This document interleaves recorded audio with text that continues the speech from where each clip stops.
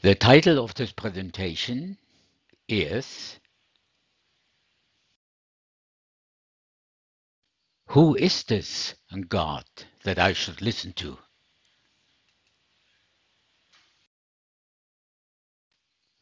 But before I continue, I would like to mention, just for clarification, in my presentations I'm using YHVH and pronounce it as Yahuwah.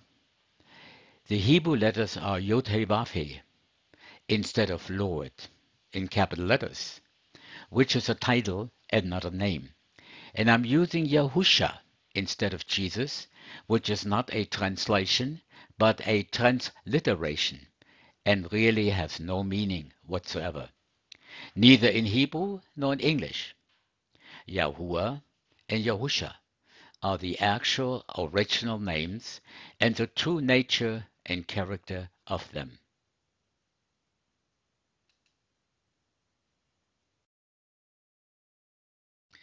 Now let's go back to our presentation and the title, Who is this Elohim? Who is this God that I should listen to?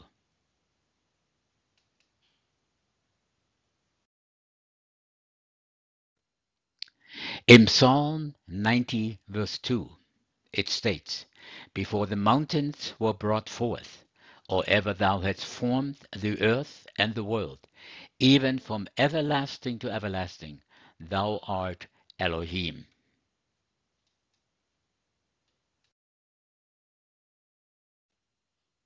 Question again, who is this Elohim?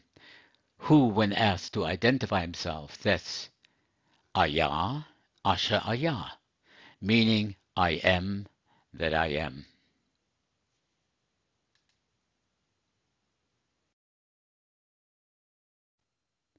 Moses does not believe the names Elohim, Adonai, Elohim, and the Elohim of your ancestors, the Elohim of Abraham, the Elohim of Isaac, and the Elohim of Jacob, are convincing enough. He wants something much more explicit. So Moses desires a name that spells out the exact nature of this Elohim who wants to redeem them. It is wonderful to see both at the beginning of his career and later when Moses faces the frustration of leading the Jewish people through the desert, that he persists in seeking even greater intimacy with Elohim to give him the confidence to proceed with his mission.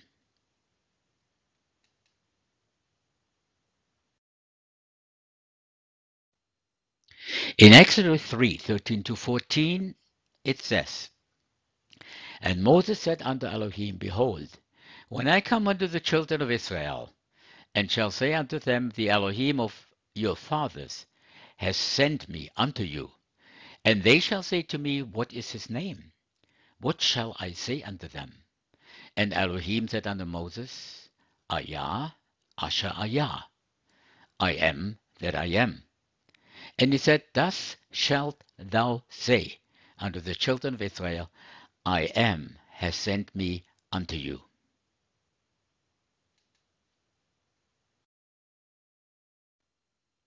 Elohim presents him with a wonderfully enigmatic name, Ayah, Asher Ayah.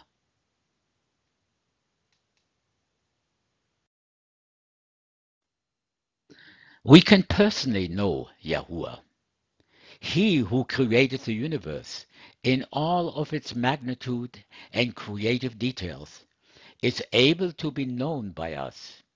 We are privileged and encouraged to know him intimately. For Jeremiah 9:23-24 states, Let not the wise man boast of his wisdom, or the strong man boast of his strength, or the rich man boast of his riches. But let him who boasts boast about this, that he understands and knows me, that I am Yahuwah, who exercises kindness, justice, and righteousness on earth. For in these I delight, declares Yahuwah.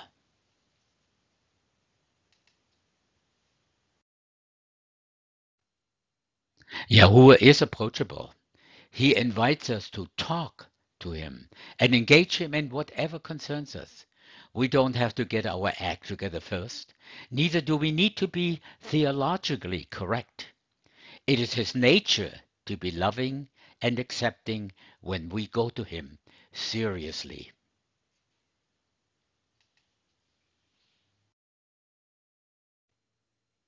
Psalms 145:18. Yahuwah is near to all who call on him, to all who call on him in truth.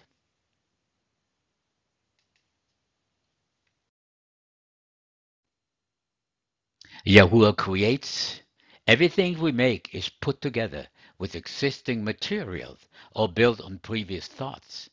Yahuwah has a capacity of speaking things into existing, not just galaxies and life forms, but solutions to today's problems.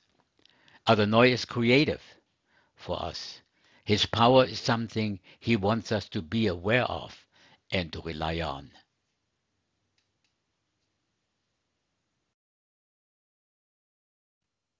Psalms 147:5 says, Great is our Yahuwah, and mighty in power.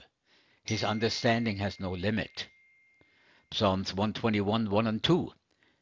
Where does my help come from? My help comes from Yahuwah, the maker of heaven and earth.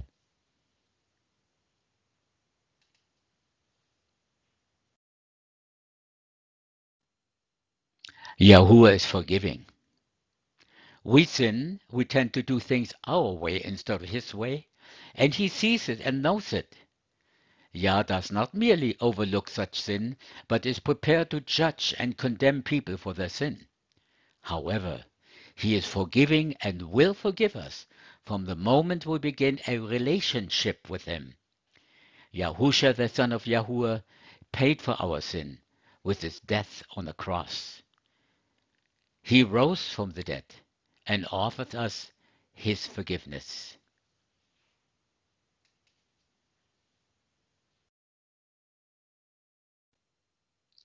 Romans 3:22-25 says, We are made right in Elohim's sight when we trust in Yahusha HaMashiach to take away our sins.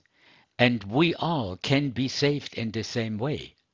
No matter who we are or what we have done, we are made right with Elohim when we believe that Yahusha shed his blood, sacrificing his life for us.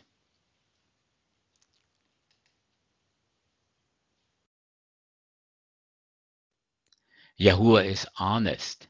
Just like a person who lets you know their thoughts and feelings, Elohim clearly tells us about himself. The possible difference being, he is always honest. Everything he says about himself or about us is reliable information, truer than our feelings, thoughts, and perception. Elohim is totally accurate and honest in what he says. Every promise he makes to us can be fully counted on. He means it. We can take him at his word.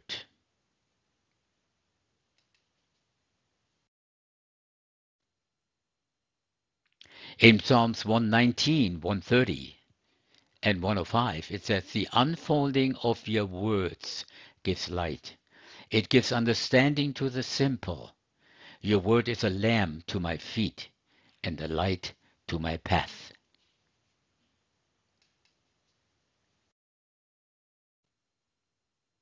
Yahuwah is able. How would you like to be always 100% right about everything? Yahuwah is. His wisdom is unlimited. He understands all the elements of a situation, including the history and future events related to it. We do not have to update him, counsel him, or persuade him to do the right thing. He will, because he is able, he's capable, and his motives are pure. If we trust him, he will never make a mistake, never undercut us, or deceive us. He can be fully trusted to do what is right in all circumstances at all times.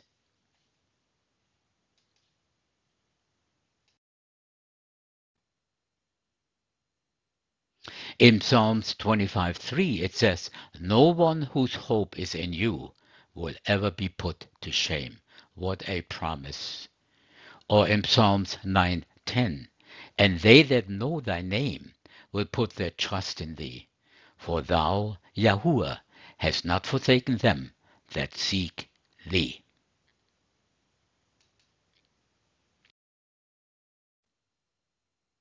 What hope and encouragement for those who have faith in this great Elohim of Abraham, Isaac, and Jacob, Yahuwah Elohim.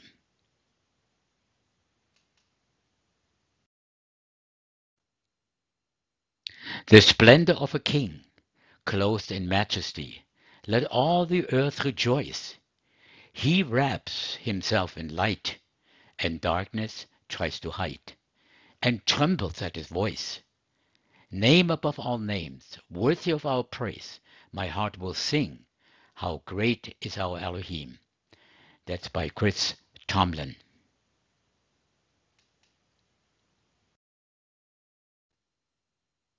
Yahuwah's greatness is unsearchable and incomprehensible by our finite minds.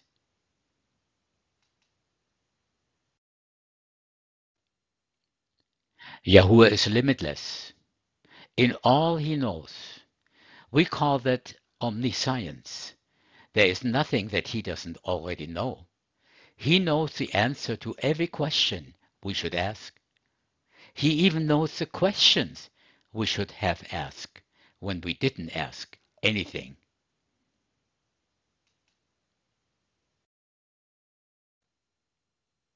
Yahuwah is measureless in all he does. We call this omnipotence. There is nothing that he cannot do. He is not limited in his ability in any aspect. He has never gotten better because he has always been as good as he can get.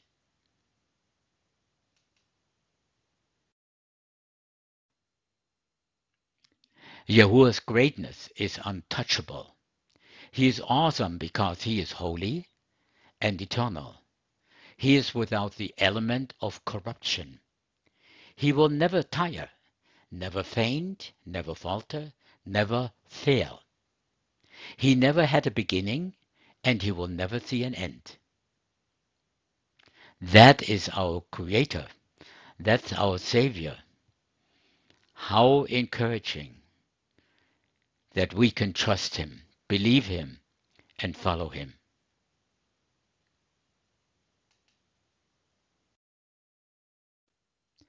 Yahuwah's greatness is unmatchable, priceless. Who but Yahuwah could beautifully design his creation and could spread out the enormity of space? Who but him could set in motion the events of your life?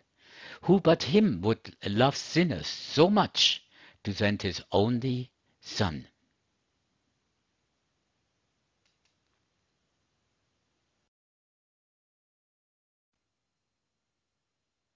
In this PowerPoint presentation, there are two essential points that I want to communicate. The first is the concept of knowing Adonai, of knowing our Heavenly Father, which leads to listening to Him. And the second concept is an important aspect of how one is to identify the will and the voice of Elohim.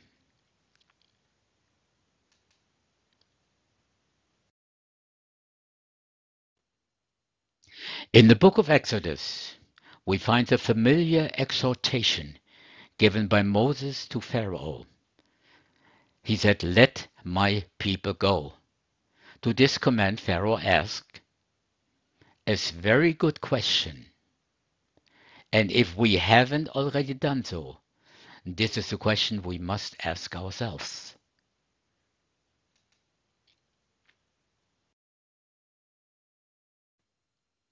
We read in Exodus 5:2, And Pharaoh said, Who is Jehovah, that I should hearken unto his voice, to let Israel go?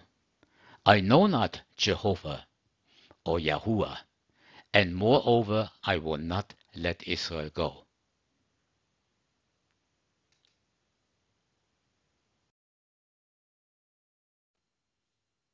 Pharaoh had many Elohims, many gods. Why listen to this one?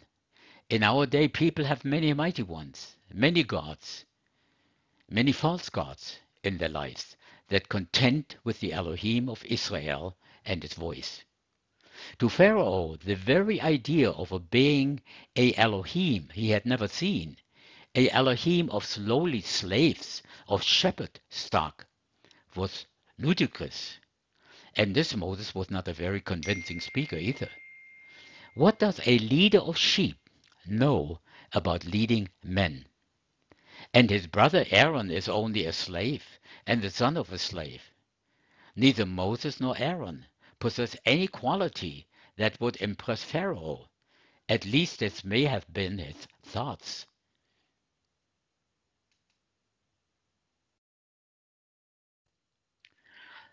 So, how can a Elohim who would send a shepherd fugitive and a slave to deliver his warning be revered by the powerful Pharaoh? He was the mightiest man on earth at that time.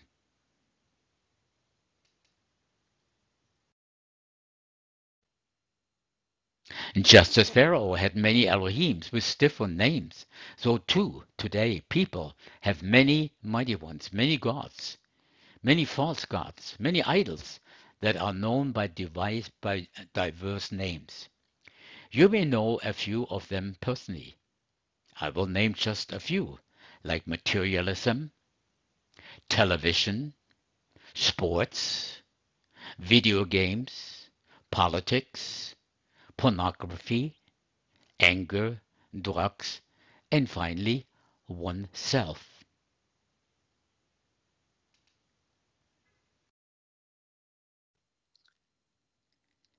This question of who is Yahuwah that I should listen to his voice goes straight to the care of Deuteronomy, to the core of Deuteronomy 6:4, and that's from the Restoration Bible. Hear, O Israel, Yahuwah is our Elohim, Yahuwah alone.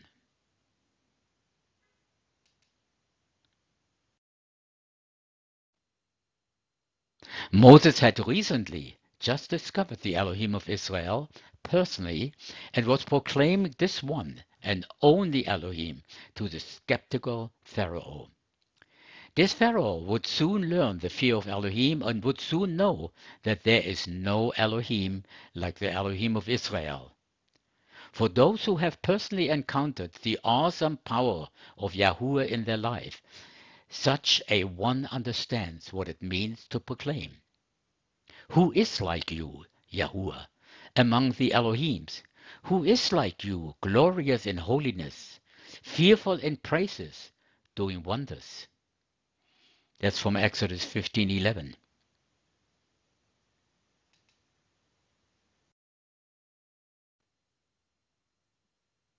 For those who know the Elohim of Israel and have experienced his glorious holiness in their lives and have developed a healthy awe for him, such people understand the praise and obedience to do him, and understand that there is none else to whom we owe our obedience to. It won't matter how powerful something is in our life. It won't matter because the fear of Yahuwah will outweigh any other outside influence in our life. It will govern every decision we make and every action we take. If we skipped this first wisdom in our walk with him, and we truly want to know him, we should pray that he instills it in us.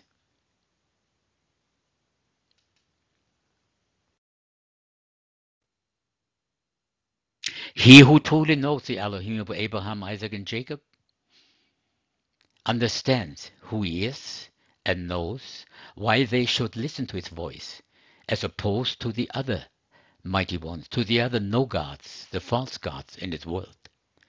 As Pharaoh makes his statement in question, we see that he was about to get schooled through the divine school. In a relatively short period of time, Pharaoh would learn very serious lessons, what it takes some their whole lifetime to learn. He would learn the essence of the words in Deuteronomy 6:4, and that there is nothing else to fear besides Yahuwah Elohim, the only true and living Elohim, the Elohim of Israel.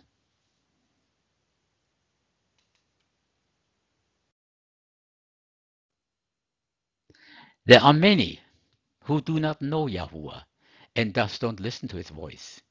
Some are self-proclaimed unbelievers, some call themselves Christians, and some call themselves Messianic.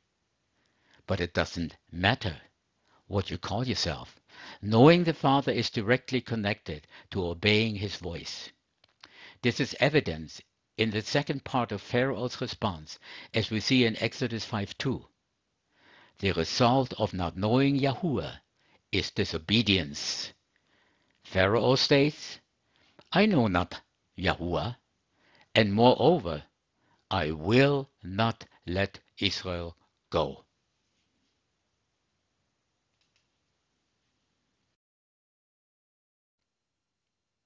Like Pharaoh, are there areas in your life where your heart is hardened against the Elohim of Israel and his will? Will he in his love have to chasten you so that you repent? Believe it or not, the plagues of Egypt were actually a sign of Elohim's love for the nation of Egypt.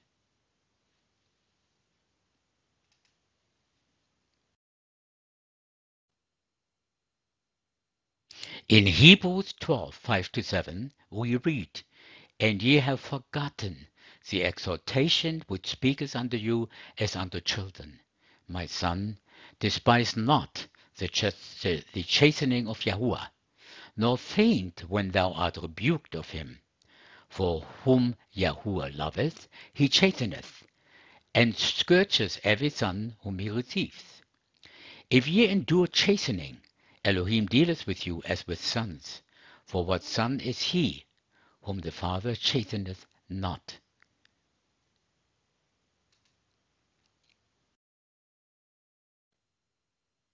Did we ever consider that one of the reasons that Yahuwah gave Egypt 10 plagues was that he was giving them 10 chances to repent out of love for them? Elohim could have just destroyed them with any one of the plagues, and many of them did repent. Many of them found refuge in the house marked with the blood of the Lamb. Indeed, a mixed multitude joined Israel in the exodus from Egypt.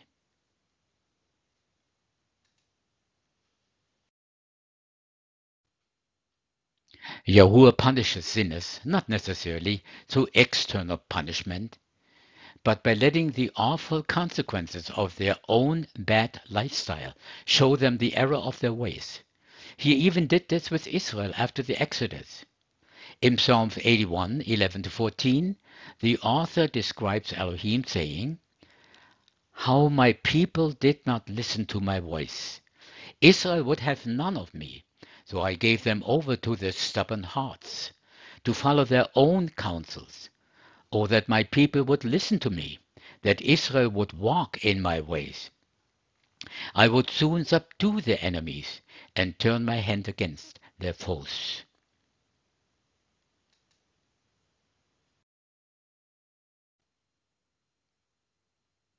Skeptics should know that Yahuwah Elohim will punish us by letting us engage in our foolish sins. But as soon as we desire to repent, he will deliver us from our sins. He allowed Pharaoh to wallow in his foolish disobedience. Elohim was not the primary cause of that disobedience, and would have allowed Pharaoh to repent if Pharaoh had chosen to do that. Pharaoh's failure to do that and not release the Israelites says more about his character than Yahuwah's.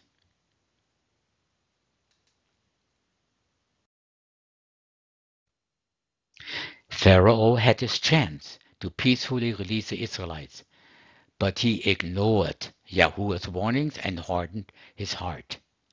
This description of events preserves Elohim's sovereignty. Yahuwah is not thwarted by Pharaoh's obstinacy, but has providentially foreseen it and uses it for the good of his people. As a consequence of Pharaoh's own actions, Elohim allowed Pharaoh's heart to reach its maximum level of stubbornness, and Israel's freedom was purchased at a heavy price for the Egyptians. It took 10 plagues for Pharaoh to get to know Yahuwah and to submit to him, at least for a while.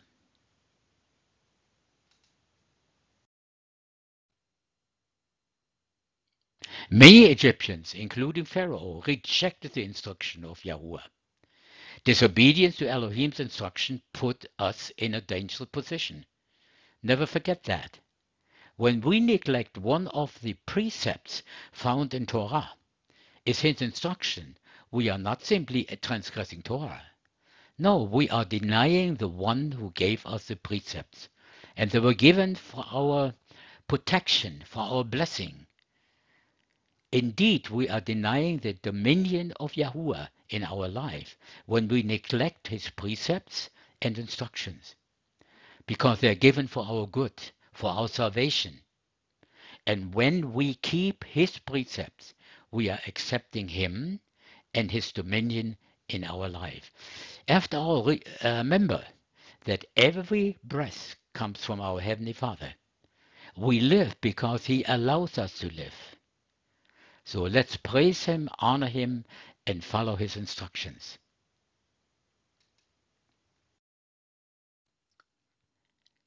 The 10 plagues spoken of in the book of Exodus are greatly magnified when we compare them to the future plagues found in the book of Revelation. The purpose of these plagues are the same: to judge the false gods, the false Elohims of this world. As mentioned before, the people of Egypt had many gods they served and worshipped, and that governed different aspects of their life and their environment. But they were false. They were created by men. In the future, Yahuwah pours out his plagues upon the earth. He will be judging these false gods, these false Elohims of this world that people have given themselves over to, instead of giving themselves to the one and only true Elohim of Abraham, Isaac, and Jacob, the Elohim of Israel, to serve and to walk in his commandments, statutes, and judgments.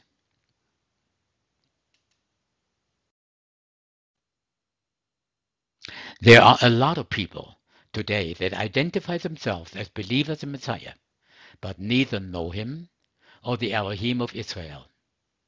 In Matthew 7:21-23, our Master Yahushua states, "Not everyone who says to me, Adonai, Adonai, or Master, Master, will enter the kingdom of heaven, but only those who do what my Father in heaven wants.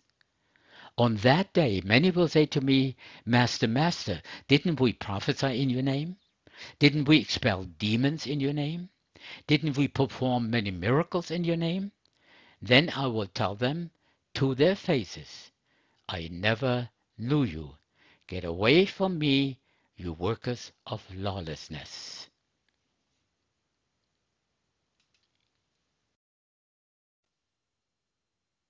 Now, if you got up in the middle of many churches in America today and proclaimed the message that our rabbi did in the passage we just were reading, I would probably be cast out and be labeled a legalist.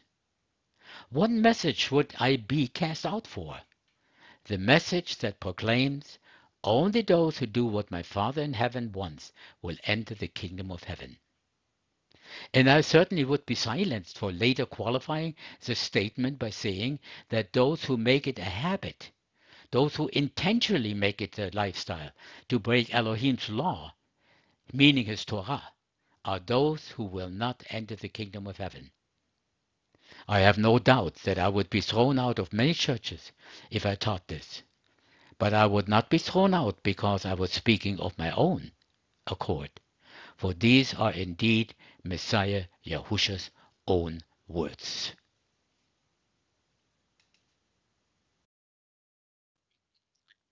These words of Messiah are somewhat of a paradox. We are not saved by our works, but those who are saved will have accompanying works.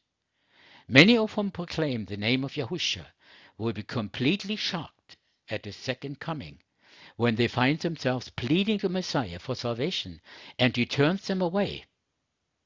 And it will be because they accepted the lie, because they accepted a false teacher and a false prophet.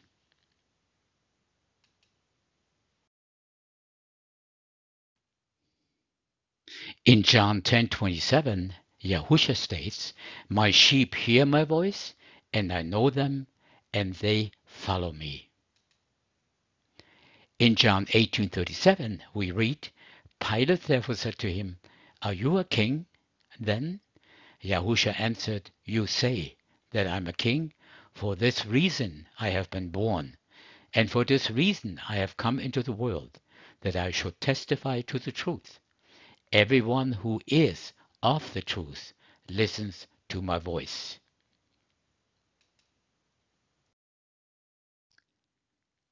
The question is, what is this truth that Messiah Yahusha speaks of here? Scripture has the answer for us. In Psalms 119, 142, we read, "Your righteousness is an eternal righteousness, and your Torah is the truth." What is the litmus test to make sure that we are not actually walking in the footsteps of Pharaoh instead of the footsteps of Messiah?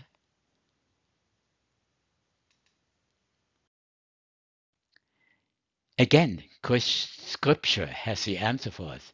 In 1 John 2, 3-6, it states, "The way we can be sure we know him is if we are obeying his commands. Anyone who says, 'I know him,' but isn't obeying his commands is a liar. The truth is not in him. But if someone keeps doing what he says, then truly love for Elohim has been brought to its goal in him. This is how we are sure that we are united with him. A person who claims to be continuing in union with him ought to conduct his life the way he did."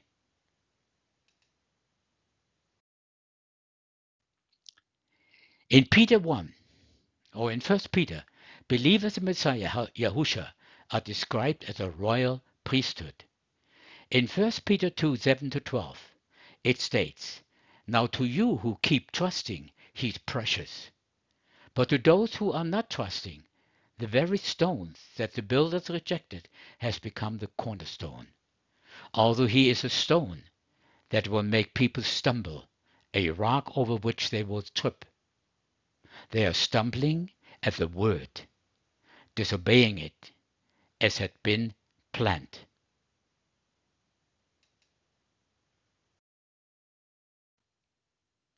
But you are a chosen generation, a chosen people, the king's priest, a holy nation, a people for Elohim to possess.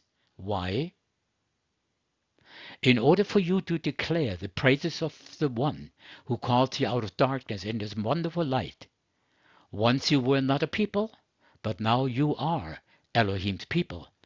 Before you had not received mercy, but now you have received mercy.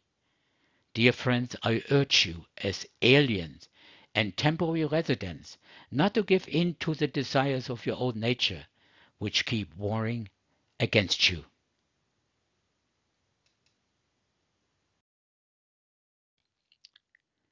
But to live such good lives among the pagans that even though they know now speak against you as evildoers.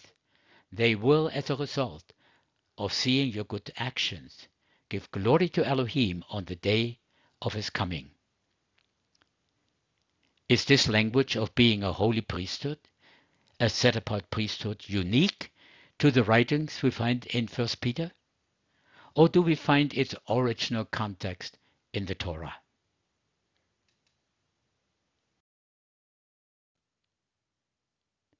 In Exodus 19, 3-6, we read the context of being a set-apart priesthood, and those who have been delivered through the blood of the Passover lamb are those who listen to the voice of the Elohim of Israel.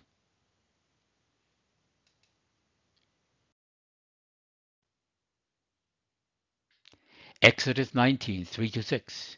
And Moses went up unto Elohim, and Yahuwah called unto him out of the mountain, saying, Thus shalt thou say to the house of Jacob, and tell the children of Israel, Ye have seen what I did unto the Egyptians, and how I bare you on eagle's wings, and brought you unto myself. Now therefore, if ye will obey my voice indeed, and keep my covenant, then ye shall be a peculiar people, a peculiar treasure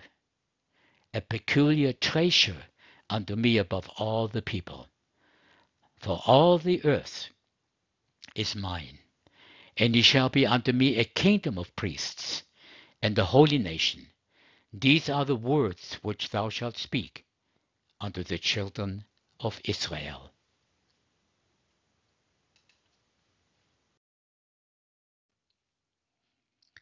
In the book of Revelation, in chapter 3:20, Messiah Yahushua states, Behold, I stand at the door and knock. If anyone hears my voice and opens the door, then I will come into him and will dine with him, and he with me. Will you join the disciples, the holy ones, the saints of Elohim, in the end of days, for the marriage feast of the Lamb? Will you be one of the comparably few that hear his voice and open the door to his dominion in your life?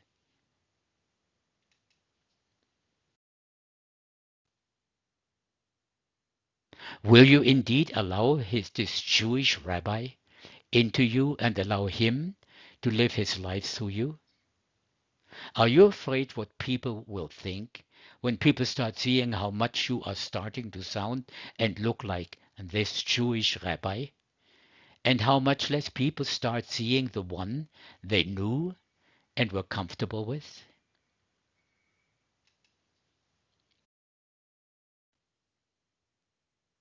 If today you hear his voice, listen to the words found in the book of Revelation, chapter 18, 1-5. And after these things I saw another angel come down from heaven, having great power, and the earth was lightened with his glory.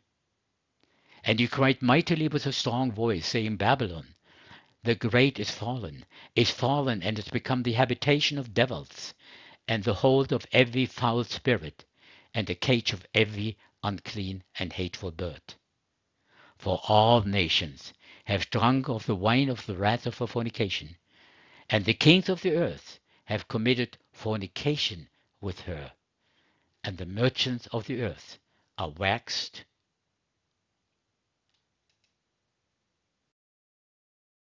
rich through the abundance of her delicacies. And I heard another voice from heaven, saying, Come out of her, my people, that ye be not partakers of her sins, and that ye receive not of her plagues. For her sins have reached unto heaven, and Elohim has remembered her iniquities. But even though we love our Master and find pride in serving him, let us be circumspect to keep a true servant's heart about us and not become puffed up.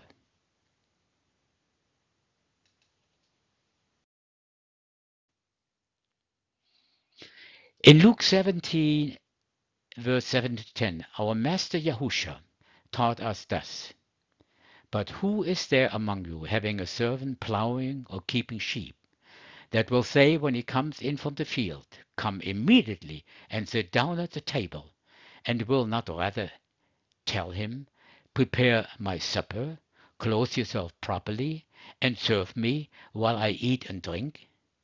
Afterward you shall eat and drink. Does he thank that servant because he did the things that were commanded? I think not.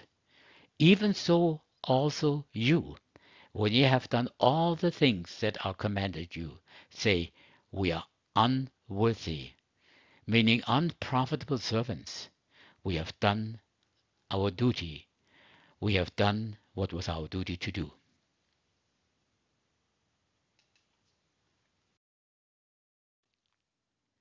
There are many voices in this world. How are we to know which is from Yahuwah? We have to be careful not to confuse our own passions or what we see as right in our own eyes as the voice of Yahuwah. The coming of the anti-Messiah will be characterized by many mighty works and wonders, and will move people as he speaks great swelling words.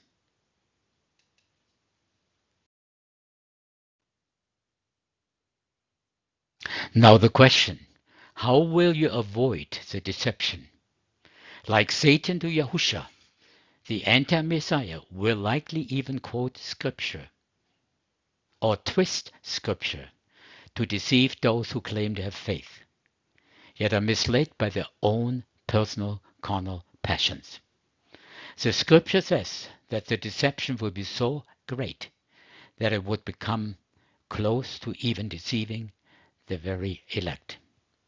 Now at this point I would like to point you to a PowerPoint presentation that I made recently with the title The Ultimate Deception. My friends, this deceiver is already here.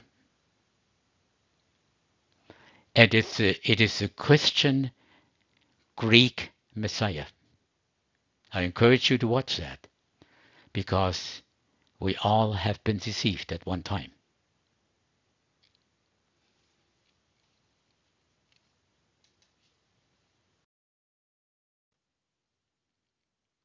In Matthew 24:24, we read where our Master Yahusha teaches us, for what? False messiahs and false prophets will rise up, and they will give great signs and wonders, so as to lead astray, if possible, even the elect.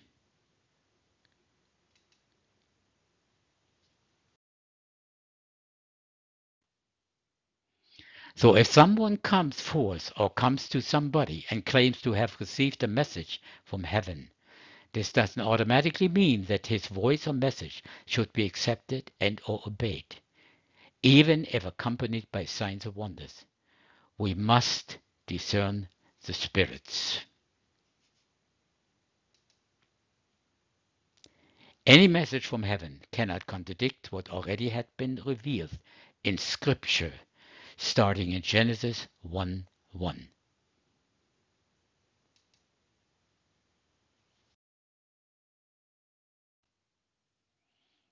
Don't believe everything you hear. Test it for scriptural validity first. In 1 John 4:1 it says, Beloved, believe not every spirit, but try the spirits whether they are of Elohim, because many false prophets are gone out into the world. And remember also, as I had mentioned in the beginning, even our Bibles were changed and corrupted by evil men inspired by Satan, just by taking out the name of our Heavenly Father and replacing it with a title, L-O-R-D, which is just another word for Baal.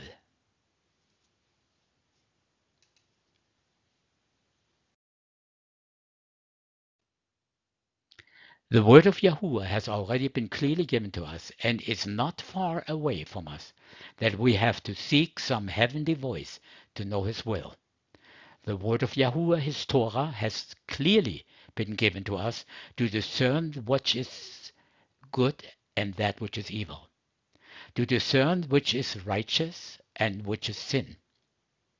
It is by these words that we are to test the spirits, and by these words alone that we are to test any would-be prophet or teacher, even if a voice from heaven issues for us to supposedly clarify something for us, or somebody receives a word from heaven to teach us something, we must reject it if it is not in accordance with the already written Torah of Israel's Elohim.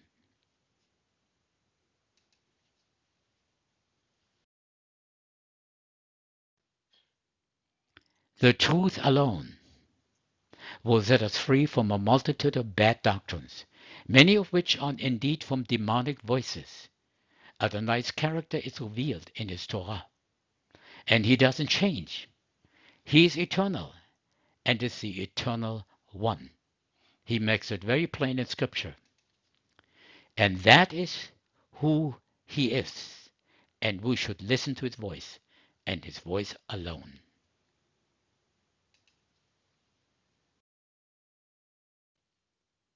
His will has already been revealed to us, and by this his sheep hear his voice. If we test all things by his Torah, and have it written on our heart, when he does speak, we will recognize immediately, and we will not respond to a foreign, strange master.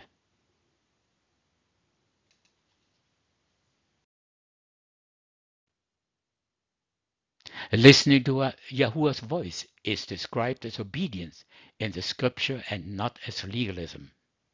Ideally, as you grow in maturity, you will listen to its voice out of a passionate love for the Elohim of eternity.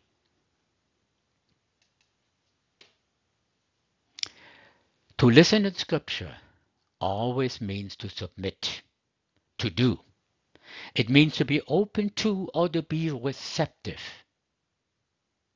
The Greek word is the same root as the one for obedience. It means to be receptive.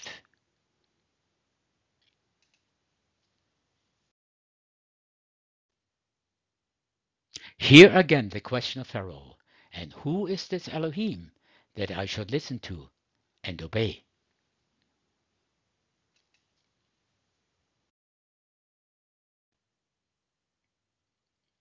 Let's remember Pharaoh's refusal to obey Yahuwah comes from his arrogance, and his arrogance came from his ignorance. By the way, one can often find the same thing today as the source of the problem when men and women live in rebellion against the Elohim of Abraham, Isaac, and Jacob.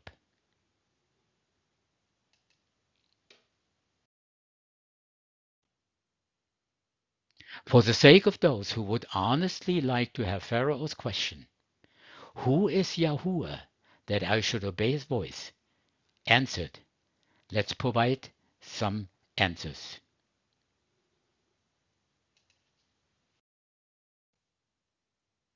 Yahuwah, the Elohim of Israel, reveals himself to be the creator of heaven and earth.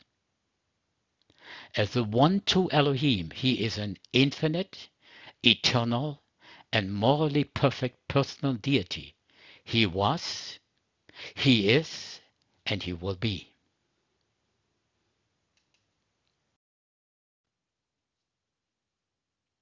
And according to Romans 14:11, he states, as I live, says Yahuwah, every knee shall bow to me, and every tongue shall confess to Elohim.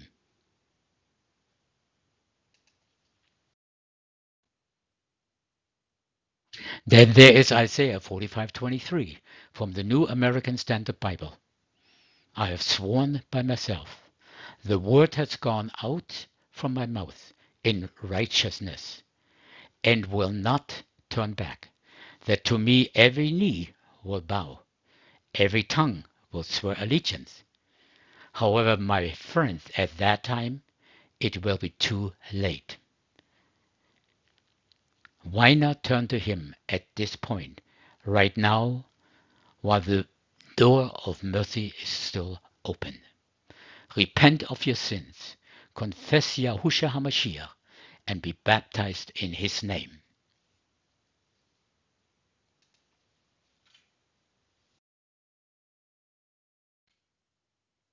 Because there will come a time when every knee will bow and every tongue will confess to the glory of Yahuwah Elohim and to his son Yahusha HaMashiach.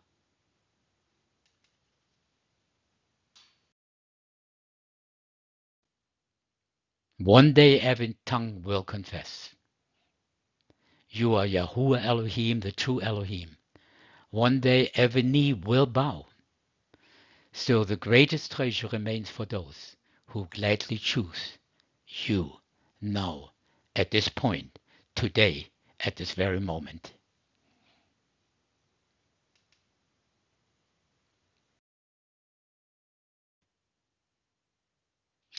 Please give us a thumbs up if you agree with this message.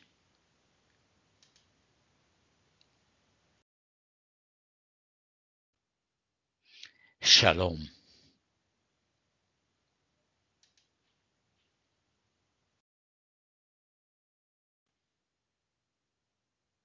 The supreme provider is Yahusha HaMashiach.